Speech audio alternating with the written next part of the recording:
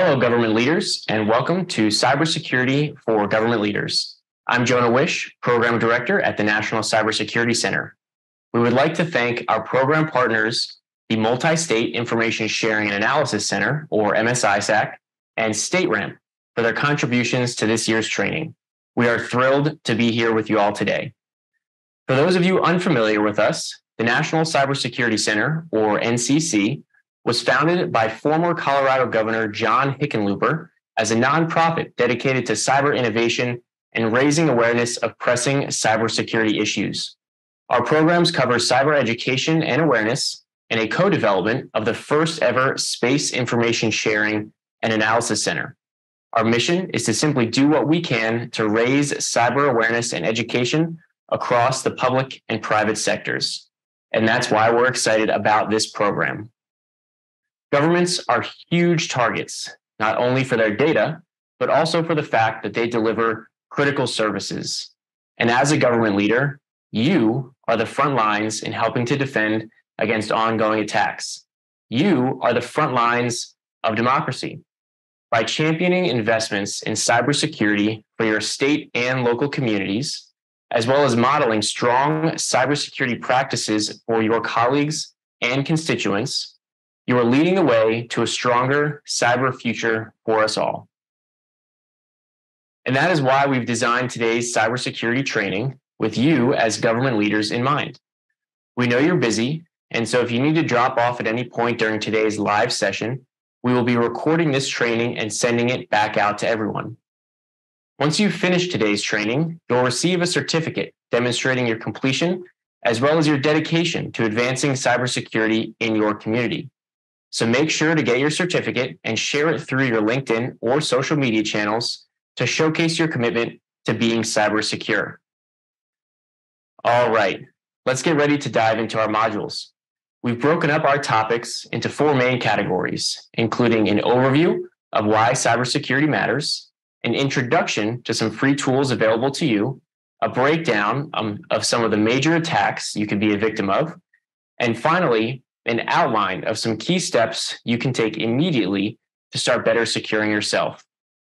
Some of the experts you'll hear from today include former DHS Cybersecurity Deputy Undersecretary Mark Weatherford, senior experts and researchers at Google and Microsoft, and we even have a special message from Shark Tank's shark and cybersecurity guru, Robert Herjavec.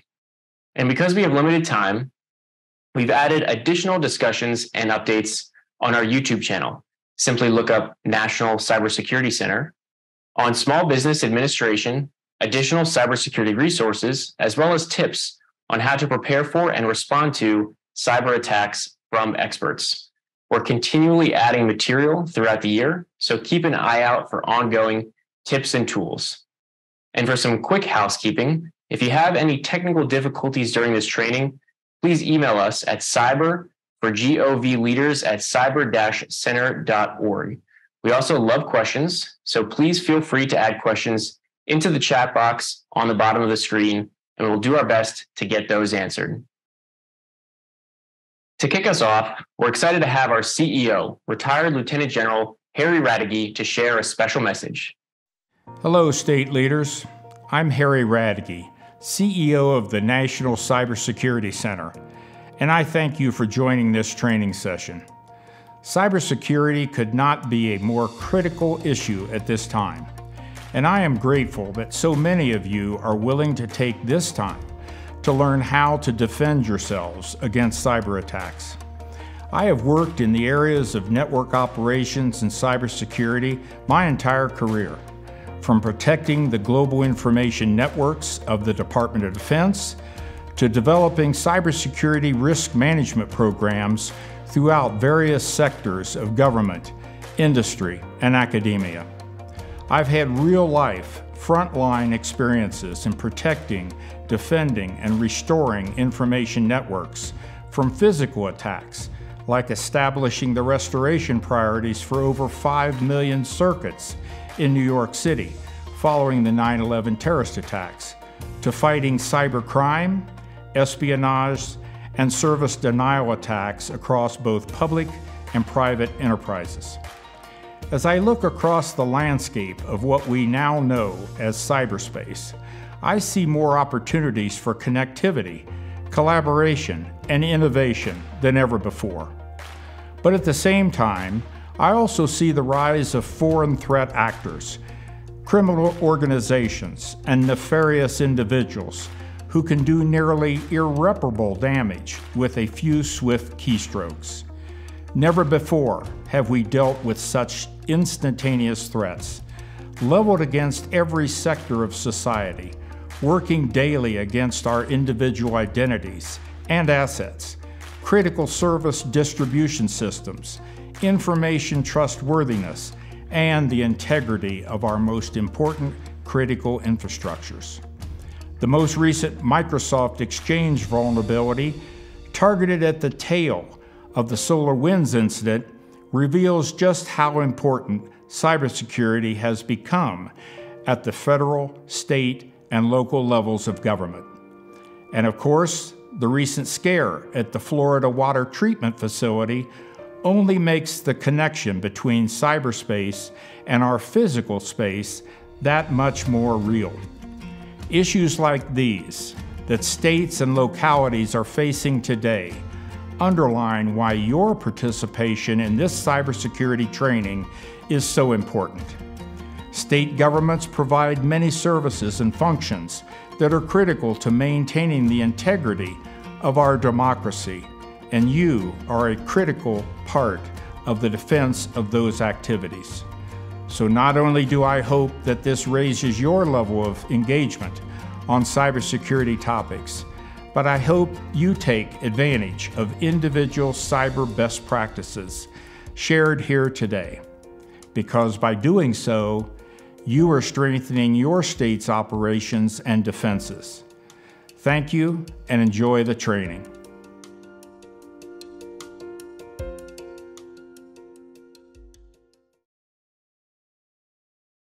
Thank you, sir. We so appreciate your leadership on this prominent issue.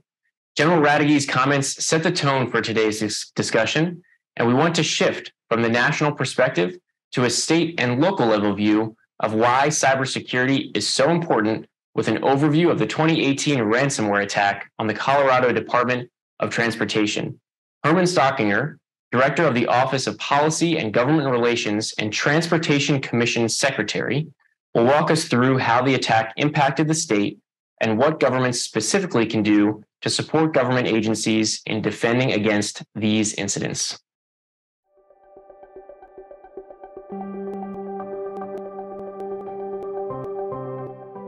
Hello, my name is Herman Stockinger.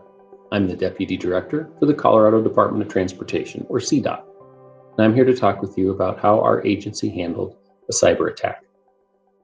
On February 17, 2018, an attack began to occur on CDOT's computer network. This infiltration made its way through CDOT's network, affecting servers, users' computers, and data by ransomware. Every entity of CDOT's business operation was affected in some way, and it initially put the majority of communications and operations in the dark. Questions like, can we pay our employees? Can we pay our contractors? Did the attack include infiltration of our highway electronic sign network? Even the question of how do we keep 3,000 employees busy if they can't use the computer for an undetermined amount of time were questions we realized we really weren't prepared to answer. CDOT has experience with large-scale disasters.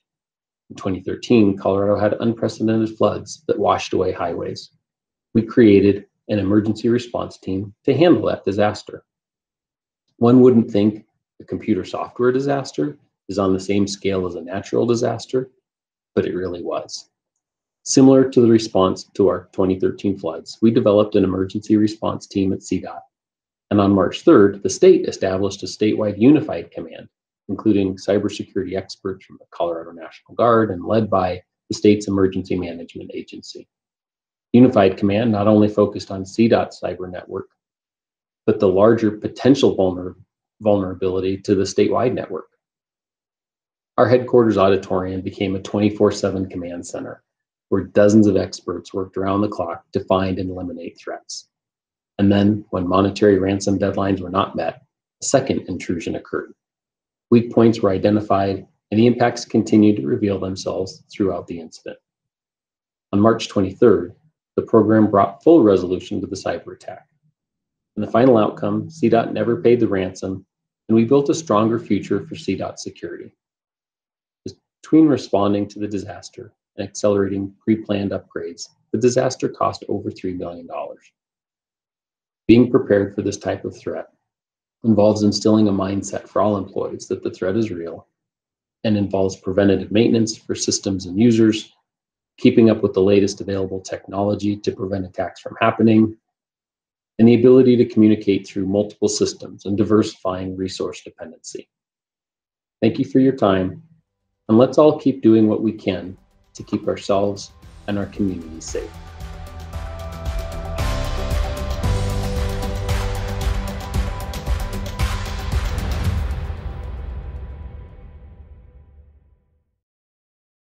We truly appreciate you walking us through that experience. Obviously, keeping technology updated is a critical component, as is enhancing the regular monitoring of networks. Attacks like these on governments or hospitals or school districts are crippling because many communities struggle to maintain the tools, staff, and best practices needed to defend against these criminals. If they don't have the needed structures and resources, chances are they don't have any backups or monitoring in place to avoid paying the often hefty ransom. And every dollar spent to a cyber criminal is a dollar not spent in that community on critical needs and services. So, faced with the complex state, local, business, and personal challenges, what can you do? Well, becoming aware of how cybersecurity impacts the lives of your constituents and your own life on a daily basis is a key first step. But in addition to awareness, there are practical steps that you can take as a government leader and individual to proactively work toward a cyber secure future. Those steps are what we'll cover next.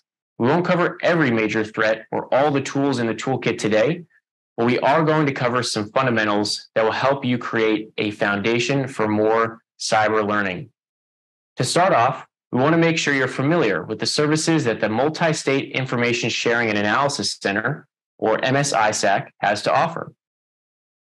With MS-ISAC's mission being to improve the overall cybersecurity posture of the U.S. state, local, tribal, and territorial government organizations through coordination, collaboration, and cooperation, we couldn't be more excited to have them as a partner in this initiative, and we're grateful for their support. Speaking of cybersecurity posture, have you been wondering how your cybersecurity defense programs stack up and where you could improve? MS-ISAC has a no-cost assessment called the Nationwide Cybersecurity Review, or NCSR, that can help you measure the strength of your current cybersecurity defense system.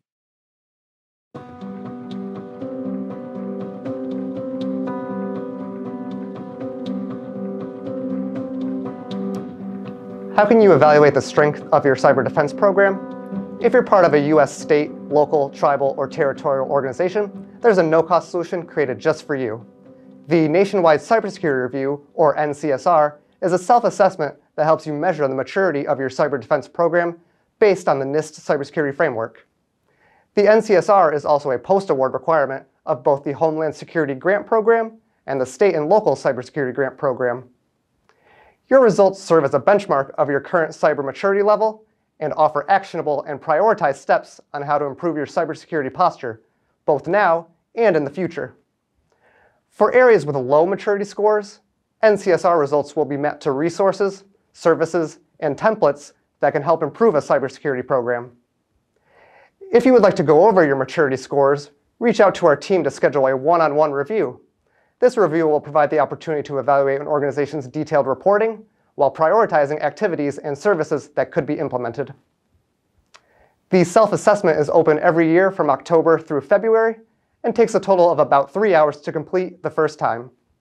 You can also pause and return if you can't complete it in one sitting. Good news, if you participate in the NCSR for multiple years, a majority of your answers can be pre-populated, making the assessment a simple review and update process. The MS-ISAC Metrics Working Group leverages the NCSR and results to provide guidance and recommendations toward advancing the security posture of the SLTT community.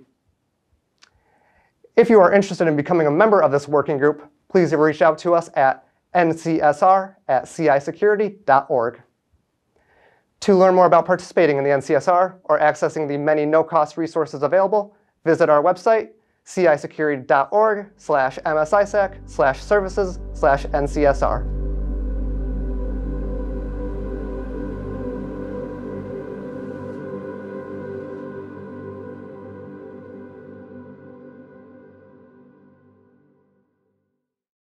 Thank you for that, Tyler. The NCSR sounds like an incredibly valuable tool. As we discuss a little later on in the training, cyber attacks are on the rise, and phishing is one of the most prominent cyber scams because they work. MSISAC is here to share a little bit about another tool that can help limit infections from attacks like these, as well as malware, ransomware, and other cyber threats.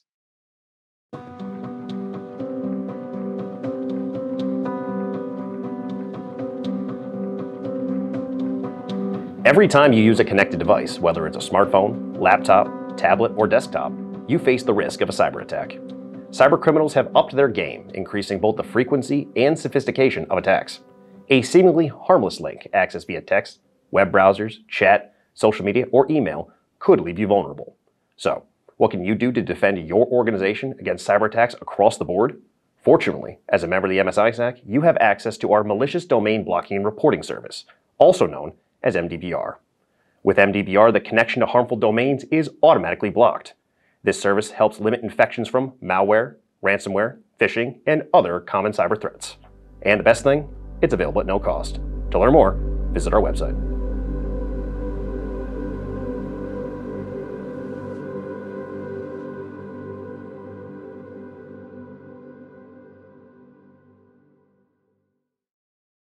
Thanks, Kyle. Finally, we have Michelle joining us to share about how you can become a member of the MSISAC and start taking advantage of their tools and resources.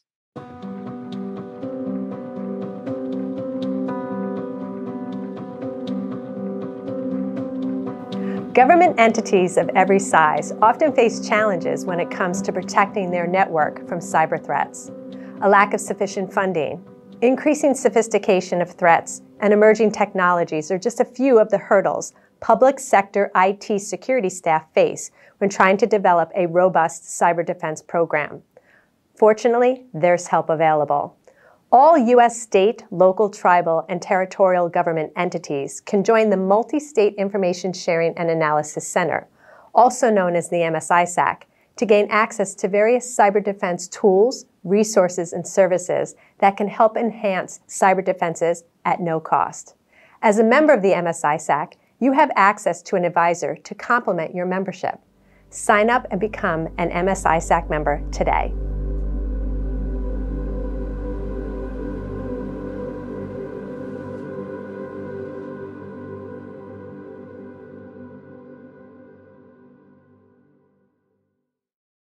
Michelle, that is extremely useful information. Thank you. Finally, we're going to hear a quick overview about StateRAMP from their Executive Director, Leah McGrath.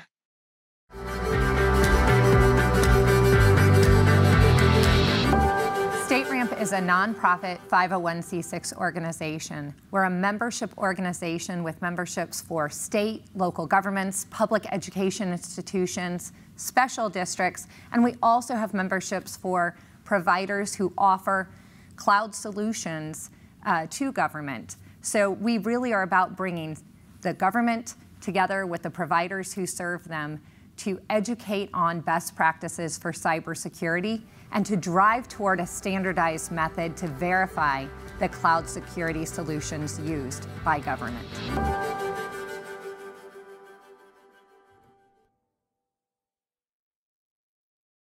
Thank you, Leah. If you're not familiar with all valuable services MSISAC and StateRAMP offers, we will share additional resources from both organizations in the email we send following this webinar. Now, we're going to cover some key cyber attacks, including some you might not initially suspect and why they succeed. Then we'll jump in to how you can defend yourself. The first attack we're going to cover is phishing. This is a huge one. Phishing attempts are everywhere, and attackers have gotten incredibly advanced studying our behaviors and fine-tuning their approaches to exploit our vulnerabilities.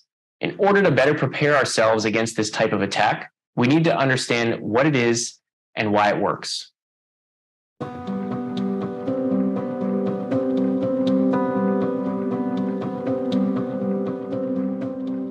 Imagine checking your email and receiving an alarming message about one of your online accounts. The email says that your account has been compromised, and it provides a link to enter your private information. The email sounds and looks legitimate, but it wasn't real. Instead, it was sent by cybercriminals looking to phish you. Phishing and spear phishing are some of the most prevalent cyber scams because they work. Phishing is when scammers send out mass emails, hoping to trick people into divulging personal and financial information by pretending to be a legitimate source, like a bank, a trusted retailer, or a delivery service. Phishing scammers often ask the user to reset passwords in an attempt to steal information. And unlike random phishing scams, spear phishing, just like it sounds, is highly targeted and points directly at you. Spear phishing scammers might even use social media or other public information to find out personal details. Then, they use this information to craft fake emails that sound believable and real. This type of scam is one of the most popular methods used against people of influence, just like you. If you fall for a campaign like this, you may end up downloading malicious software or malware that can infect your device. Alternatively, criminals sometimes install a type of malware called ransomware, which is designed to block access to a device until a sum of money, often in cryptocurrency, is paid. Once criminals have control over your device, they can change your passwords, steal your money, and even your identity. The good news is that there are ways to help prevent phishing emails from impacting you. Knowing what they look like is the first step.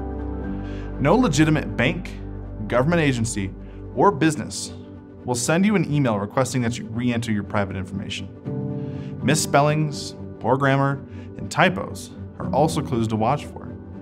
If you receive a phishing email, the best thing to do is stop. Don't click anything in the email or share it, and contact IT support. Stay vigilant, take a breath, and think before you click.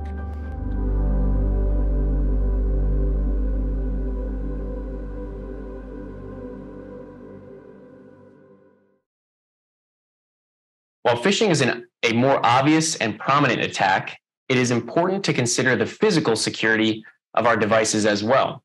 As government leaders, you may be an even greater target of this type of attack. Here to talk us through that is security expert Maurice Turner.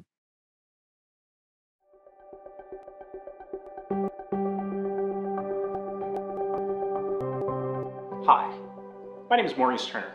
I'm an election security expert. I'm here to talk to you today about the threats that you might face at the intersection of physical security and cybersecurity.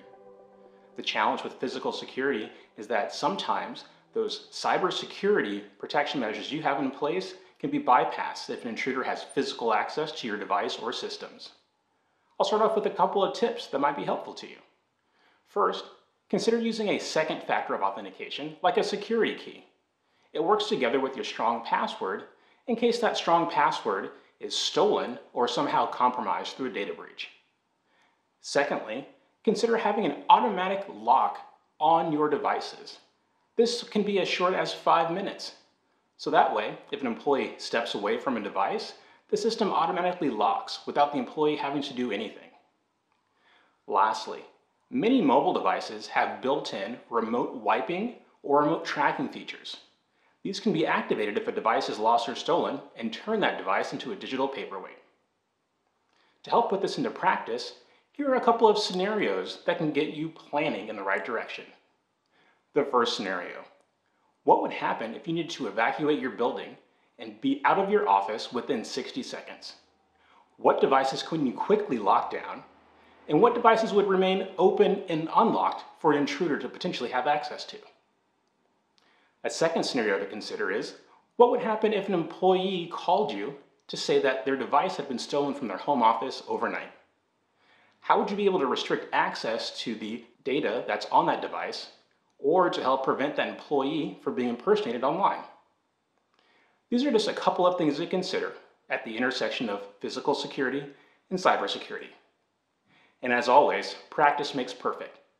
It's just like buckling up when you get into a car. At first you had to learn it, and someone had to show you, but now it's just second nature. So hopefully security will be second nature to you as well.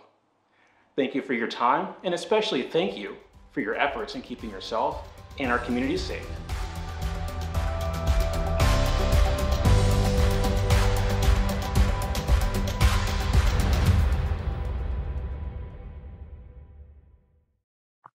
Thank you, Maurice. To close us out of this section, we're going to switch gears to an even less tangible threat, but one that now takes place in our world daily, that of misinformation and disinformation.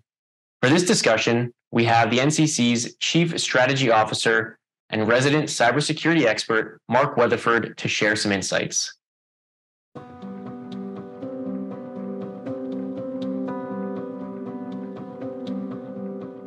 Hello, my name is Mark Weatherford, and I'm the Chief Strategy Officer at the National Cybersecurity Center.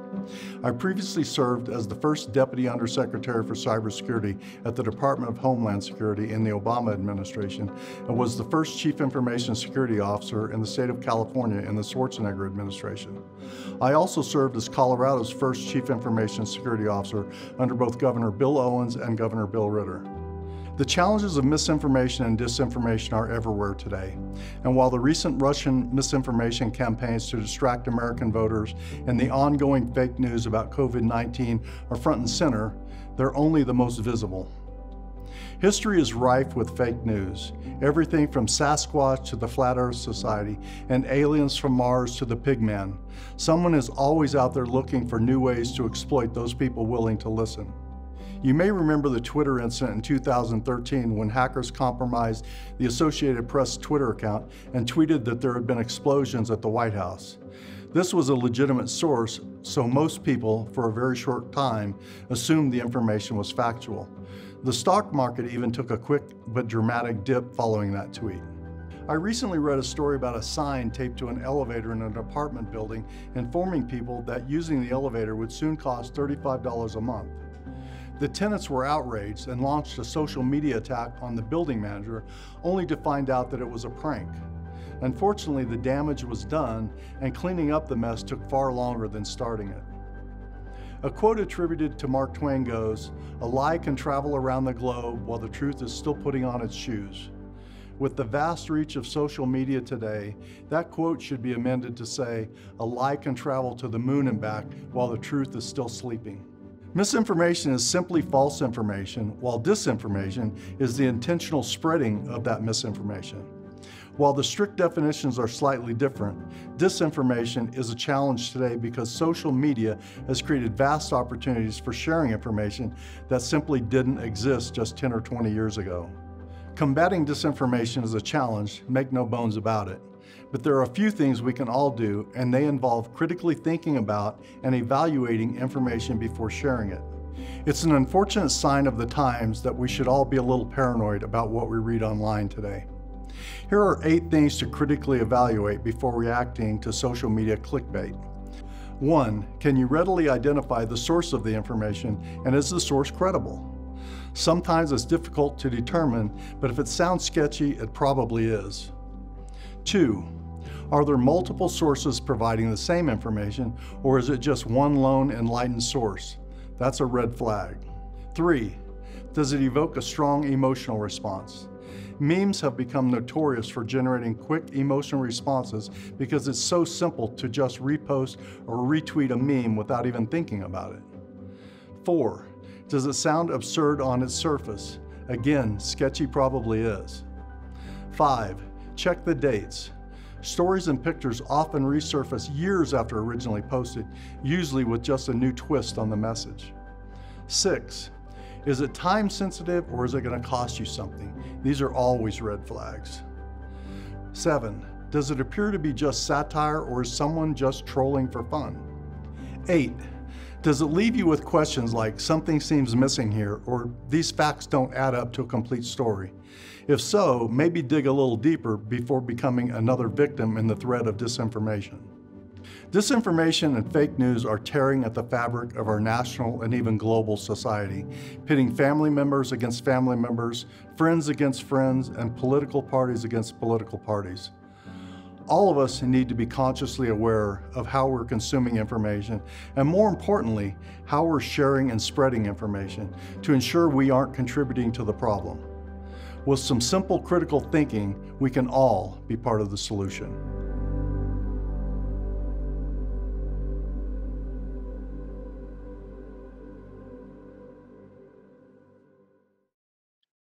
That was a lot of valuable information. Thank you, Mark. Okay, now to dive into the training. To try to make remembering some of these key points even easier and hopefully a little fun, we have outlined the top tips for practicing excellent cyber hygiene into a hopefully easy to remember acronym that Robert Herjavec, Shark Tank star and founder and CEO of the Herjavec Group, has been kind enough to break down for us.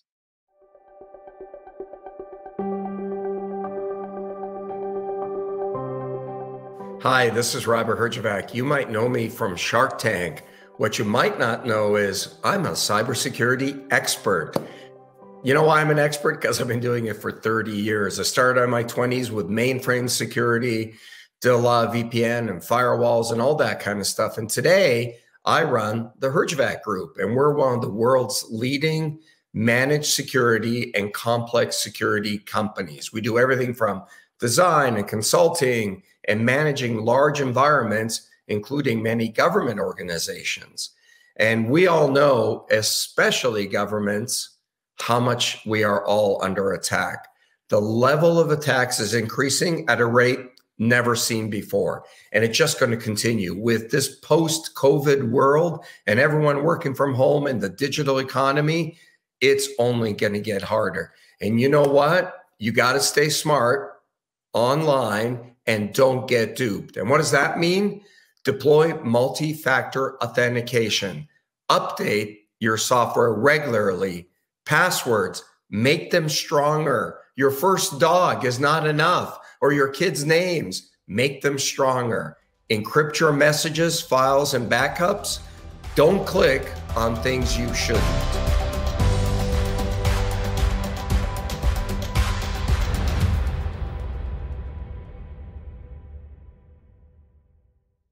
Thank you, sir. We couldn't have said it better. Now let's get into the details. To start with deploying multi-factor authentication, we're pleased to have Lucian Teo, Google's online global safety lead, to help clarify what multi-factor authentication is and how we can and should be using it.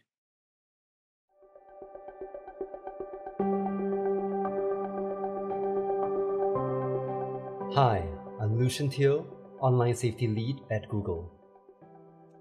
Most of us are used to logging into our various devices and online accounts using a single factor of authentication, like a password. At this point, you would have learned how to create strong passwords, and you'd also know that you should be using unique passwords for every account you have. But given the growing sophistication of cyber threats, especially those aimed at sensitive information held by state legislators and government employees, you might want to consider using more than one type of authentication, or what's called multi-factor authentication. Enabling multi-factor authentication is like adding a PIN-activated security system on top of your normal lock you already have on your front door. Multi-factor authentication incorporates different pieces of information like something you know, something you have, and even something you are. Something you know is the most common type of authentication. Passwords, passphrases, PIN numbers, secret questions, and smartphone swipe patterns all fall into this category. These types of authentication are great, but adding at least one other form of protection is critical for good cybersecurity. Something you have is another type of authentication that requires a piece of physical hardware. This could be a USB key, a smart card, or a random code generated on a dongle. Codes sent to your phone via SMS would also fall into this category, though SMS authentication can fail if you should become a victim of SIM swapping. A better alternative for something you have would be an authenticator app such as Google Authenticator, which requires you to have your physical phone in your possession. You could also use personal biometrics such as fingerprint scans, facial recognition, iris scan, or even a voice print as a form of authentication. These types of authentication are more difficult to compromise. Most online accounts offer steps for at least two-factor authentication, and keep an eye out for the common question of, would you like to use multi-factor authentication, or would you like to enable two-factor authentication when you sign in or create an account? Your IT department can also help guide you to these options. Though any of your accounts that contain personal information should be protected, it is important to be extra vigilant with your email, social media, and financial accounts, as they are some of the most commonly targeted by cybercriminals and can be especially damaging for civic leaders and state legislators. Besides the obvious theft of information and finances, bad actors can use your accounts to pose as you and deploy harmful and inaccurate news and information. For additional information about setting up multi-factor authentication, contact the specific software or account you're trying to protect. But ultimately, setting up multi-factor authentication is relatively simple and significantly more effective than a simple username and password. And trust me, the extra steps you take to deploy multi-factor authentication on your account, especially in addition to the rest of the dupe practices, will make you safer.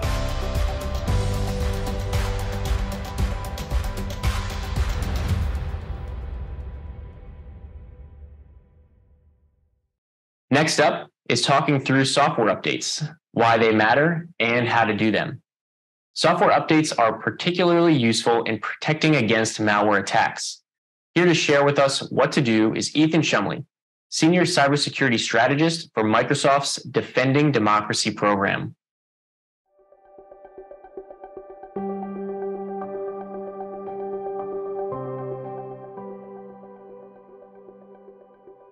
Hi, I'm Ethan Shumley with Microsoft's Cybersecurity and Democracy team, and I'm here today to talk to you a bit about hygiene. And no, I don't mean the flossing or the scrubbing kind that are part of your daily routine. I'm referring to cyber hygiene, a critical part of keeping your computer system secure. If you're not sure what hygiene looks like, just think of those little pop-up windows that ask you to install the latest operating system version, the latest app update, or that next patch. And I know, just like you, waiting to install those updates during an already busy day can seem tedious, but this is a key practice to maintaining good security. Getting in the habit of downloading and installing the latest software updates is an easy way to keep yourself, your networks, and your computer safe from a security incident. Why? Because when bugs or vulnerabilities are found in software, they're typically fixed quickly by the software vendors, but it is then dependent on you to install those latest updates when prompted. Just like flossing, updating your systems is a routine preventative action that can keep intruders out and keep your data safe. Not to mention, it's a lot cheaper to be preventative than to clean up after the fact. We encourage regular updates across all of your devices, from the apps on your phone to the software on your laptops, even the smart fridge and Wi-Fi connected thermostats you may have in your home. Of course, your IT departments need to update shared servers and websites and backend systems too. Patching and restarting those shared servers might cause some downtime and feel inconvenient, but well-communicated maintenance windows during off-peak hours are essential to good security across all IT-owned systems. Your security needs are ongoing and they're constantly evolving. There are bad guys out there hoping that you don't apply the latest patches and updates because you'll just be making their jobs easier. Many of the hacks we hear about these days were avoidable, as they relied on victims' computers running old and out-of-date software, often a result of ignoring patches and delaying major software updates for weeks, months, or even years. If you're watching this video, that means you're a leader in your community. This means you are in a position to contribute to a culture of security. And as a leader, you're in the position to help your organization align to security best practices. This might mean allocating funds or asking your IT teams about how they're managing updates responsibly. And finally, it means you're in the position to encourage the community, businesses, nonprofits, and other organizations around you to practice good cyber hygiene, to make sure they are updating their systems and that everyone is encouraging one another to be vigilant about creating a secure environment. I thank you for your time, for your commitment, and thanks for clicking OK on that next update prompt.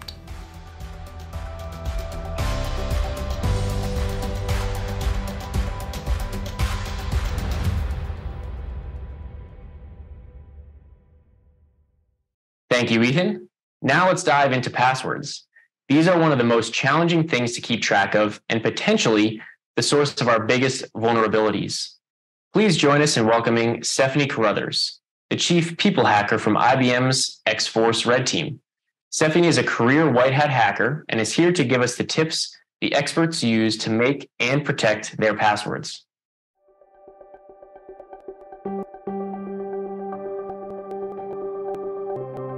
Hi, my name is Stephanie Carruthers, or you can call me Snow. I'm the Chief People Hacker at IBM's X-Force Red. I'm so excited to be talking about passwords with you today.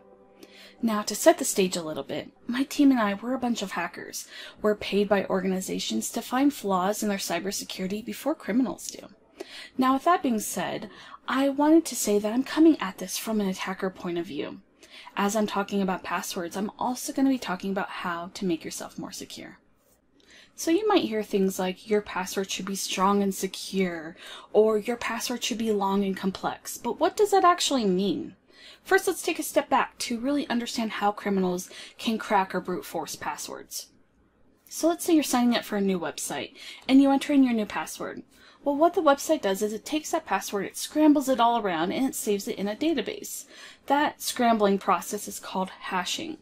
So, if a criminal breaks in and steals all the hashes from that database, they can't just read your password. But what they do is they use really powerful computers and word lists. Now, each word on the word list is hashed as well. It has that same scramble. So what they do is they take your hash of your password that they got from the database and they run it against their word list. And once they find a match, they know exactly what your password is. Now, here comes in your password should be long and complex. So, if you take a password that's only 8 characters long and let's just say lowercase letters, that could take seconds to crack. Now, if you take a password that's 10 characters long, let's say 8 lowercase letters and 2 special characters, that could take hours to crack. Hopefully you see where I'm getting at here. Take a password that's 12 characters long and a mix of random uppercase, lowercase, special characters, numbers, just this mix of things. That could take years to crack, which is perfect. A criminal's probably not going to wait years for your password. They're going to move along to someone else. Now, what do I recommend? I say to be safe, 16 characters, and make sure it's that complex, that randomness. You want to make sure you cannot read any words or see patterns. The key here is the randomness. Now we're on to our next issue of password reuse. So let's say there's a website you log into often. Let's go with your bank. And there's another website you frequent just as much, maybe a social media platform. When you created accounts on these, they probably had some type of strong password requirement. So you use the same one on both websites. Now, maybe that social media platform had not a great security posture. An attacker was able to hack in, steal the hashes, crack your password, and they now have your username and password. Well, attackers are clever. They know that you probably use the same password through different logins. So they might try them at other places, like your bank. Now, that is an issue, but to combat this, we can use password managers. Now, password managers is a place, think of it like a database that stores all of your usernames and passwords to every login that you have. Now, there's many options for password managers. Most of them even have free tiers for the everyday consumer. So what you do is when you sign up for an account, it can be a little tricky, especially as you're adding in all of your accounts, but I promise you it's worth it in the long run. And even as you're signing up for new accounts, they do things like they generate those long, random, complex passwords for you, so you don't have to think of them yourself. They also autofill for you, so you don't have to go in and dig through things and try to find your password. There's lots of conveniences. They have mobile apps, they have browser plugins. They're definitely there for your convenience. So you might be thinking to yourself, great, I've solved a couple issues. I know how to make a long, complex password to my password manager, and my password manager stores all of my unique login credentials. Now, what happens if an attacker actually gets the password to my password manager, or still another website that has a long, complex password? Then what? Well, this is where multi-factor authentication comes into play. Sometimes it's referred to as two-factor authentication. Essentially how it works is if you log into a website and you supply your username and password, you still have to supply a second factor. Now that might be a code in a text message or something you have to approve on an app on your phone. There's different ways that this could work. But essentially, if the attacker doesn't have that second code, they can't log into your accounts. Now, it's really important that you deploy this everywhere you can across every account. Typically, it's under a security settings in your account. Now, this isn't a silver bullet. Attackers are getting crafty. Sometimes if they try to log into your account and you do have 2FA, what they might do is launch a social engineering campaign against you. They might call you claiming to be the bank and they need to verify you, so you need to confirm a code that you just received. Or they might text you and say, hey, I used to have this phone number. I accidentally sent my code to you. Can you give it to me? Under no circumstances should you ever give out this code. No organization is going to call you for your multi-factor code or for your password for that matter. Alright, a couple of takeaways. Your password should be at least 16 characters and random. The randomness is key here. You should also have a different password for every account you log into. You can use a password manager to help you do this and even help you generate those long and complex passwords. And also enable two-factor authentication on every account possible. Thank you so much for your time and keep doing what you're doing to keep ourselves and our community safe. Thank you. Stay safe.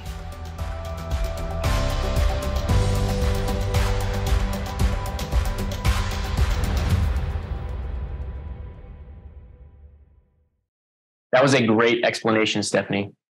While 16 characters may be a little daunting, think about it this way. If you use a password manager, and there are several now, examples include Keeper or Dashlane, then you really only have to come up with one super complicated password. And that will help you stay way more secure online. Next, we have encrypting emails and files and backing important files up. These two are thrown together because they are complementary. They both help protect against malware attacks and help protect you in case someone does get into your stuff. Our presenter on this is NCC Director of Communications, Mickey Cockrell.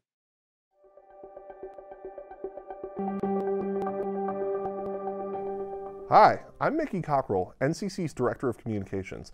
I'm so excited to jump into encrypting emails and setting up backups with you all today. Sending an unencrypted email is kind of like sending a postcard through the mail. There's a chance that at least a dozen people have read its contents before it gets to its destination. When you encrypt an email, you basically add an envelope to your message so that only you and the recipient can read it. Now, before you deploy this option, make sure to find out if your intended recipient has encryption actually set up in their mail system. It's pretty easy to identify because it should come up automatically as an option or be available in the More section of composing an email. If your recipient does have encryption available, simply select Encrypt and you should be good to go. If your intended recipient doesn't have a way to support encrypted emails, that is, it isn't built into their settings, you can instead encrypt the files you are sending. This can be done by WinZipping the file available when you save a document in Word, or you can just enable password and max, and then add the password. Send the password to your recipient over the phone via text or a call. Do not email it to them. Now, on the last point of backing up your files up, we recommend you back up your files regularly. Regular here is really just according to your level of comfort and work on time-sensitive documents. We recommend that you deploy a both-and approach here when it comes to backing up to a cloud-based system as well as an external hard drive. This will keep you doubly secure and confident that you have your important files available if anything does happen to your devices. I know what's helped me a lot in this area is sending a calendar reminder just to back up my files monthly and to make sure that my automatic updates to the cloud are active and ongoing. Remember to stay vigilant and keep your emails and files secure.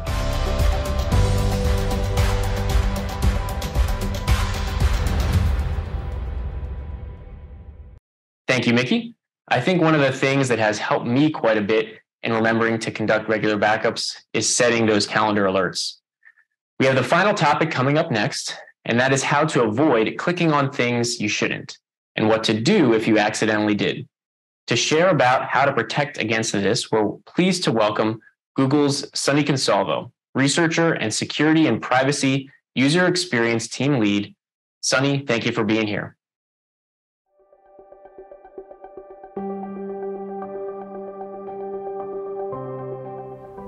Hi, I'm Sunny Consalvo, a researcher at Google who focuses on security, privacy, and abuse topics.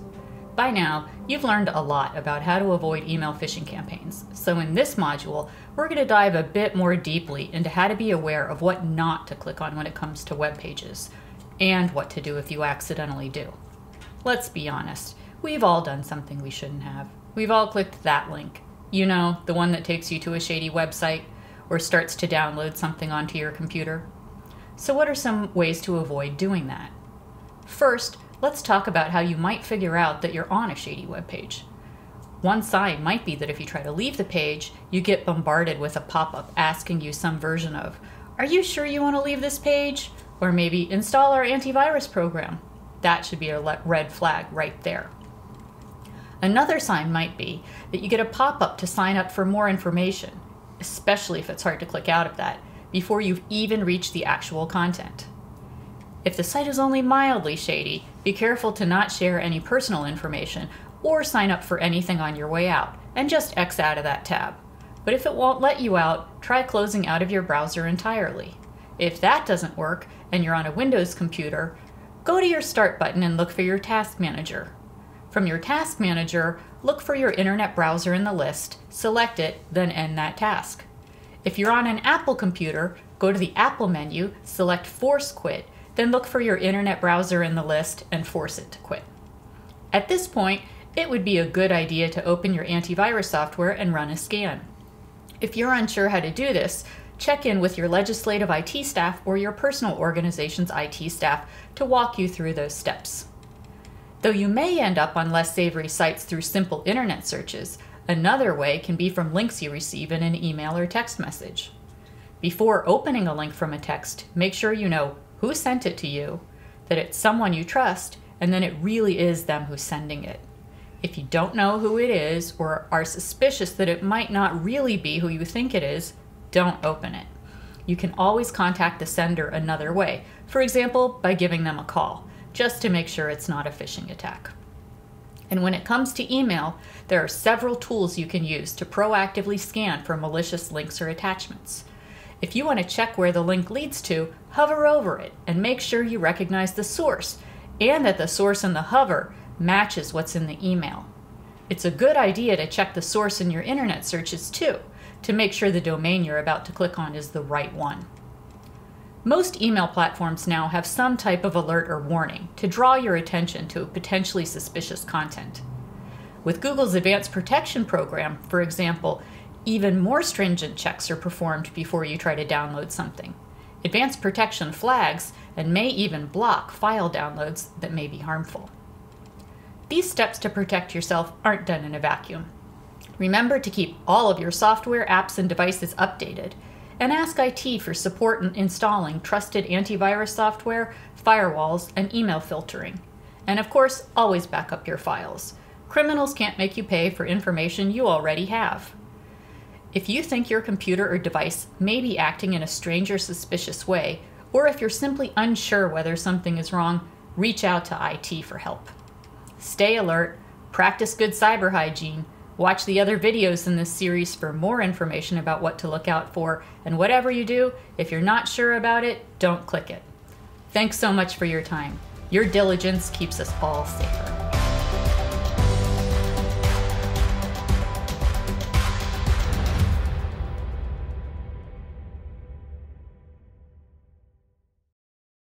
Thank you, Sunny. Another key thing to remember as you're looking at various sites is whether there is a padlock at the top left of the URL bar or where the web address is. If there is one, chances are it is more secure. Well, that's it for us today. Before we drop off, we want to remind you to keep an eye out for your certificate. We also want to note that you'll be added to our newsletter that shares ongoing security tips. And finally, please keep an eye out for invites to our fall collaboration sessions with MSISAC discussing best practices regarding cyber policy and legislation across the country. All of you and your staff will be invited. We genuinely hope you learned something and can incorporate some new habits into your cyber routine. We look forward to staying connected and appreciate all that you do to serve.